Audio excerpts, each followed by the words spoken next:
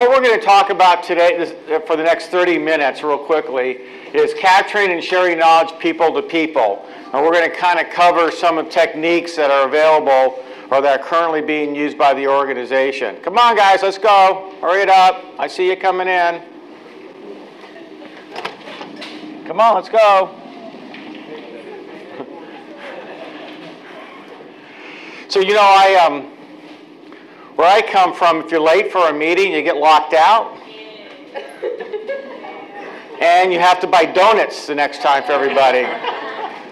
All right? So we're going to lock the doors, put a sign up there, so you're going to buy donuts for everybody in lunch, right? 30 minutes is 30 minutes. All right? Wine in the evening. Yes, I like that better yet. Lots of wine. Hundreds of dollars worth of wine in the evening. All right. All right, so now the knowledge iceberg, I think you've seen this before, right? We say 10% of the knowledge is explicit. It's kind of what we know, which is already kind of written. And then that's our data, our documents, our records, our files. And then 90% is tacit knowledge, and that's our experiences, our thinking, our competency. Now you could argue that could be maybe an 80-20, a 90-10, 25-75. But it goes back to the Lominger FYI book. It says 70% experiential, right? How do you transfer that? Well, you really can't. I mean, well, not yet at least. We haven't gotten the robots down, but we're back to the robot example, right? So you have to give people an opportunity to experience it. We learn by experiencing it. That's just the way we are as humans. And so what we think we see on top of the iceberg, there's so much more underneath. And so that's our challenge with knowledge management. How do you get people to understand that and recognize that? And so why is it important? We've already talked about this, right? Retiring workforce, the growing need for clean energy. Again, we were clean before clean was popular. All right, guys coming in, I'm going to remind you again, 30 minutes is 30 minutes. All right? And the last person in is going to have to buy, we said wine for everybody, all right? 30 minutes, it's going to be you. All right. And then there's an expanding role of nuclear power in the world. Not necessarily in the United States, but there's expanding, the role of nuclear power. So this is the latest data from the Nuclear Energy Institute of the U.S. industry. And this was data as of December 2016. And we started doing this survey literally in 2003. So this is 13 years worth of demographic data. I don't think I've ever seen a study ever in any industry that tracks the demographics for 13 years. But I want you to look at the curvature of what we look like in the United States industry. In a lot of our workforce between 43 and 52, now, 13 years later, look at this sort of gold bar, and you can see that 38 to 42, 33 to 52 has dropped from here to here. Look at that drop of knowledge. And then look at the growth here, right? So the wave is moving to the right. Mother Nature is winning. How about that? Nobody's figured out how to stop Mother Nature. And so the challenge is that dip in the center, right? There's lack of mid-career professionals in our industry. This graphic is very similar to what I've seen in China and what I've heard that is going on in Europe. And so we are changing or aging our organization and industry.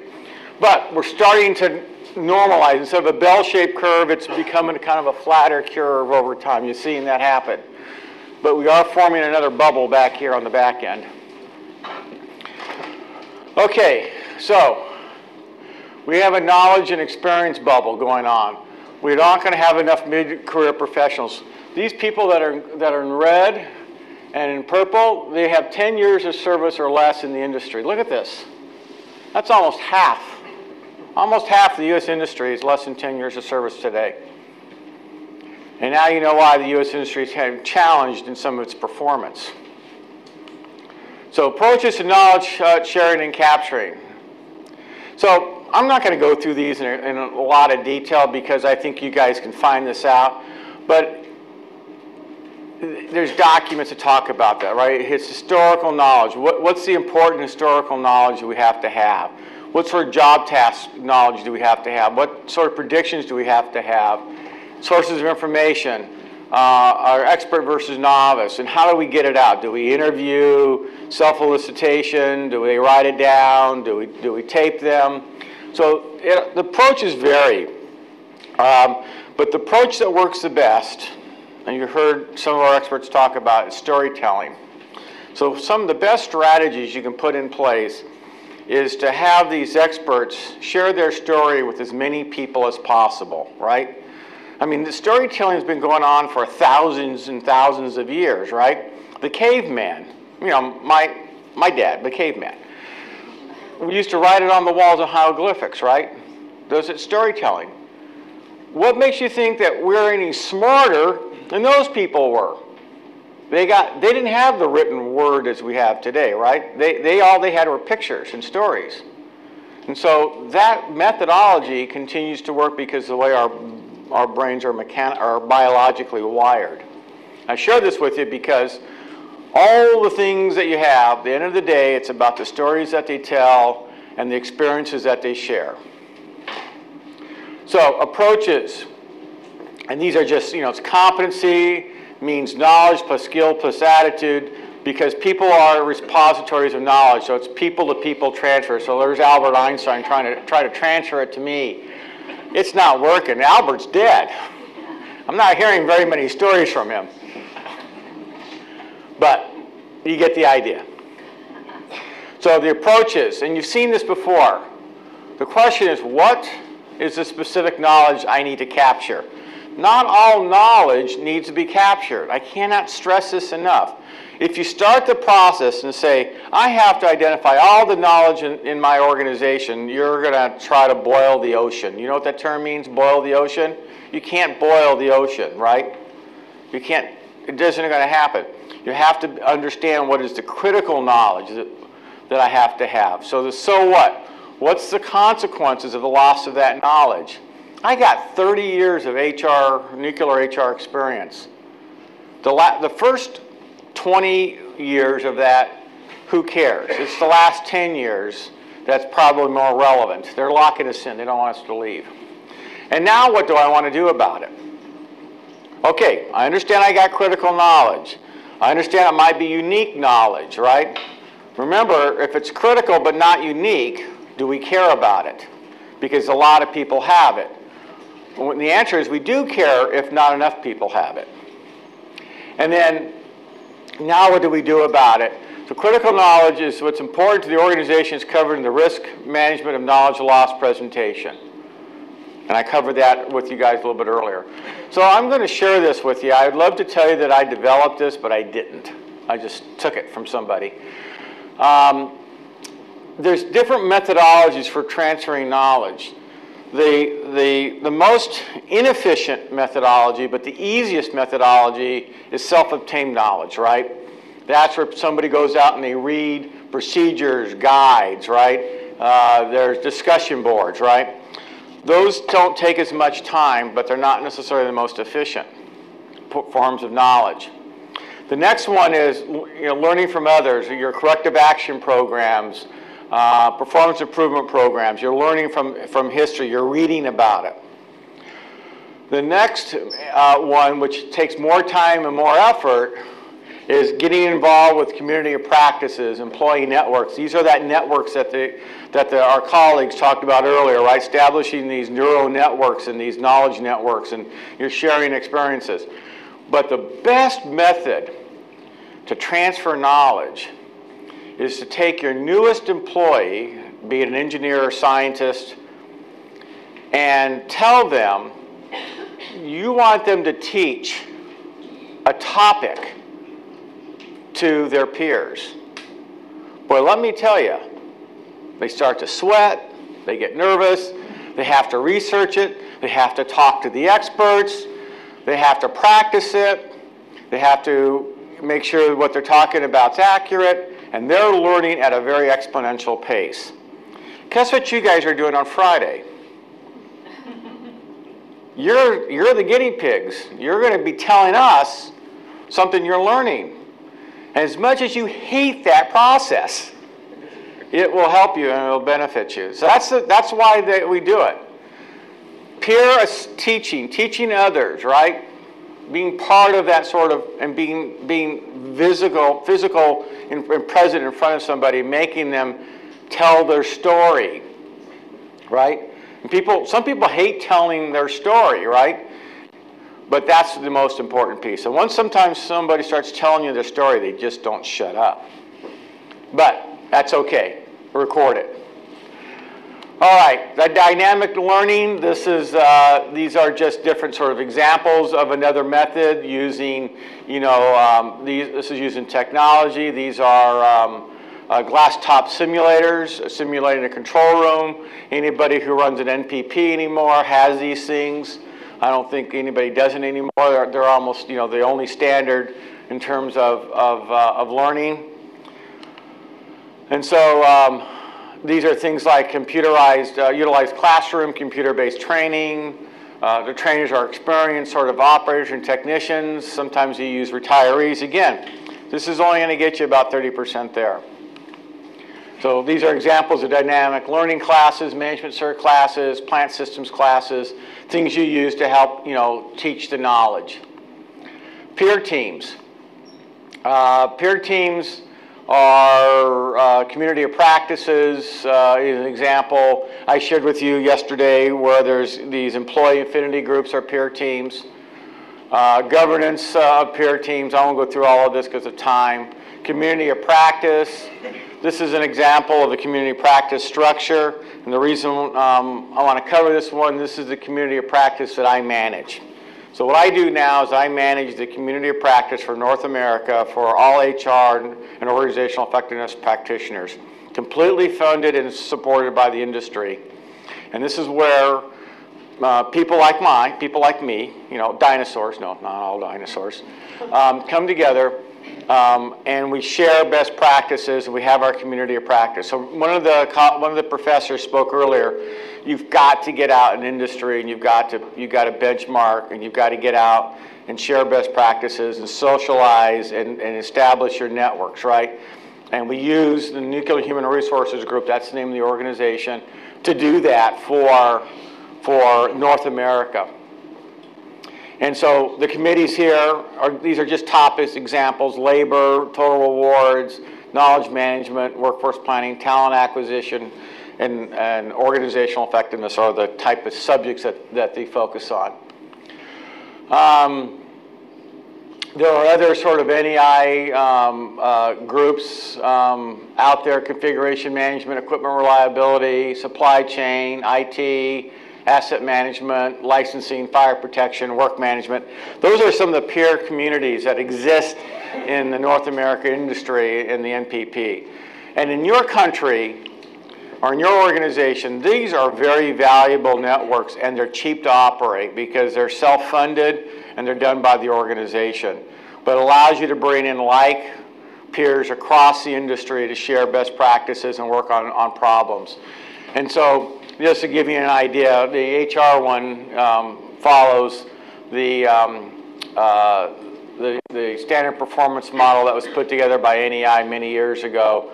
This is the process map for HR and all the different things that are covered in human resources out of that process. This came out of the community of practice, the different sort of things that you got to do in HR and sort of topics to cover. I won't go through too much of this one. This is the difference in coaching and mentoring. So, somebody asked a question earlier about mentoring. Mentoring is about developing skills. Coaching is about teaching skills. So when do you coach and when do you mentor? Because you need them both, right? Sometimes your leader is your coach and your peer is your mentor. So, things to think about is coaching is about goal focus. What are you trying to get to? Mentoring is about personal development. Coaching is tactical. specific for the moment, like a football coach, how to get something done in football. Mentoring is more strategic. Coaching is more tangible, something specific, where mentoring is more visionary. And then coaching tends to be short-term, or mentoring tends to be long-term. So you can take a picture of this. It's going to be on the CLP format. You can grab this and you can kind of think this through a little bit for your organization. So I want you to watch this video. I'm going to show you a video. I'm going to show you some interns, right? But I want you to think about what's the key messages you hear in this video from the interns. I want you to listen very carefully to it. It is in English, so I apologize. It's in Western slang English. How does it relate to the company standards and expectations, safety standards? What knowledge management tools are being used by the interns? What are they using? What tools are they using? Did they talk about explicit or tacit knowledge? And what do you think some of your key learnings were from this that you walked away with? Now, these are interns that have only been with the organization for a summer. These are summer interns. They've only been in the organization 2 months. 2 months. I want you to kind of look at this and tell me what you think. Hi, I'm Jacqueline Maxwell, and I am here with a group of interns who have been working on a design equivalency change for the condensate storage tank behind Unit 1 this summer. Jesus, can you tell me a little bit more about what the problem is that your group has been working on? Sure. So like you said, we're working on a design equivalency change. Now, specifically, our project deals with 3 of the 6 building blocks off of the leadership model pyramid: plant equipment, problem identification and resolution, and safety.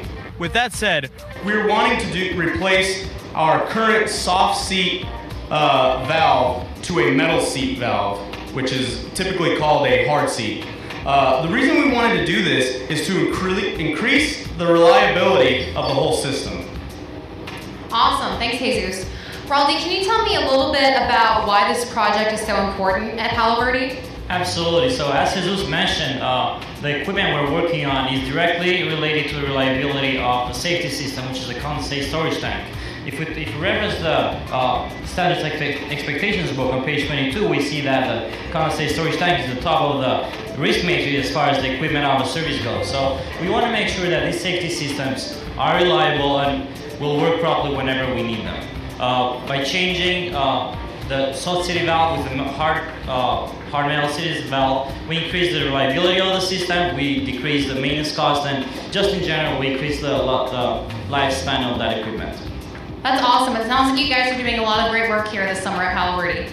I'm here again with 2 interns from the same group who have been working on the design equivalency change on the condensate storage tank behind Unit 1, and this is Jesse and Tiffany. Jesse, can you tell me a little bit more about how your group solved this problem? Sure. Well, originally Alan Hartwig gave us this project for our group, and it had to do with the valves, and we know nothing about valves whatsoever. So the first thing we had to do was get a crash course in that, and Ron Kropp actually helped us with that. He knows pretty much everything about them, and he basically just gave us this hour-long lecture telling us about everything. From there, we made a list of vendors. We had 37 different vendors that we looked up.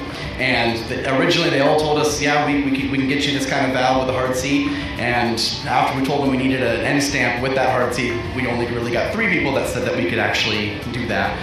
So narrowing it down from there, we were able to find which one of them met our tech specs better than any of them. We actually had a comparison in our DEC.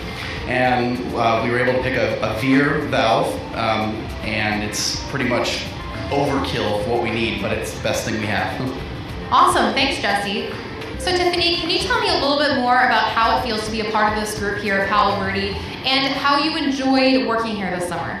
Well, it was an excellent opportunity to work with 2 electricals and another mechanical engineering major. It was great to have the opportunity to network with industry names such as Ron Kropp. We got to have the experience of meeting with Alan Hartwig, seeing what the whole process of writing a DEC is about.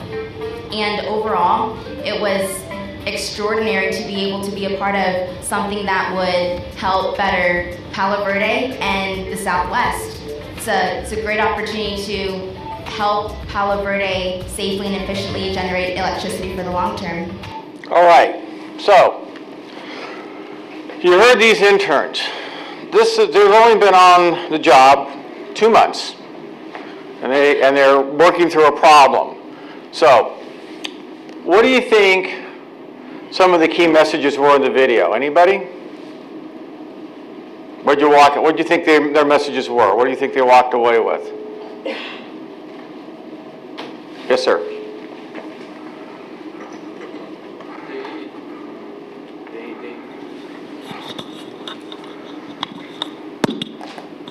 They showed that they could teach the interns to do a great job and use some tools to make the learning process make better.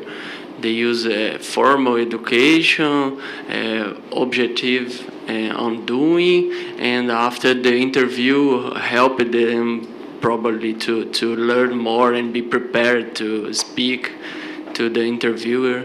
So the message to me is that the process was okay. They learned it. They learned it. Okay, back there.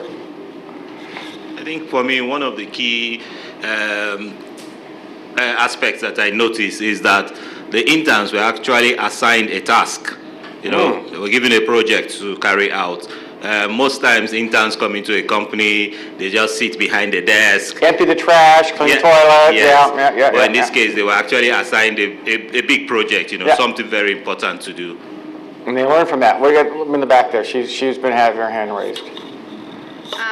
Actually, this video showed me a proof for the numbers you gave us, that 10% only we learn at universities or in classes. So the basic and the effective learning is in practice. In practice, yeah. Yeah. Right there. Well, actually, there are a lot of key messages one can infer from the interview. First and foremost, we will find out that the interns are being cultured in such a way that they will imbibe the corporate culture of reliability and safety, as well as a sort of economic policy of cost reduction by trying to replace the soft skill with a hard skill so as to improve reliability and then also reduce frequent cost of OPEX in terms of maintenance. Then we can also infer that they have been introduced to some sort of safety design methodology, which they call design equivalency change, which actually is also part of trying to bring them into the corporate culture of the organization. These are some of the few things one can deduce. Yeah. All right, so those are all right. Those are all the message. Now, I don't have too much time because of time, but let's go to the knowledge management tools that were used by the interns. What do you think were the key knowledge management tools the interns used in this video? They had a mentor. They had a mentor, but what did the interns do? What tools did the interns use for knowledge management? They what? They found documentation. They did research, right? Yes. Primary research to get information. Internalization. They internalized it. They interviewed, right? Did they do some interviewing of experts, right? They talked to people, so there was a collaboration. They worked as a team, right? I promise you, those 4 students, some of those who got employed, some of those engineers were employed by the company later on. They learned about hard seat valves, which they knew nothing about, and now they understand it. So they were deploying knowledge management tools without even realizing it. They didn't come to this class, but their mentors and their education helped them understand how to do what they needed to do to be successful in their career. Okay? So there were some things too. If you notice, I won't cover too much. They took some tacit knowledge that were in the expert's head. I'm sorry, tacit knowledge in the expert's head, and they made it explicit. Right? They interviewed the experts, and they wrote down some information to do the research they needed. Right? So remember, they were practicing knowledge management techniques by taking tacit to explicit knowledge. I show you this video only as a real life example. This is not staged. We didn't give them a script. This is something to two purposes. Something that will help you as you're working on your internship programs, as you're thinking about your knowledge management programs. You got to give these interns something specific to do with the defined deliverable task. And through that process, they have to be following your guidance documents, your corporate documents, right? They have to follow within the safety guidelines. So you ought to make sure those elements are all included. So in summary, knowledge is experience. Everything else is information. And I didn't write this. This is from Mr. Einstein himself. So the part of knowledge management is how do you get the experiences based on the foundational knowledge. Thank you very much for your time. Thank you. Any quick questions? Couple questions or comments? No?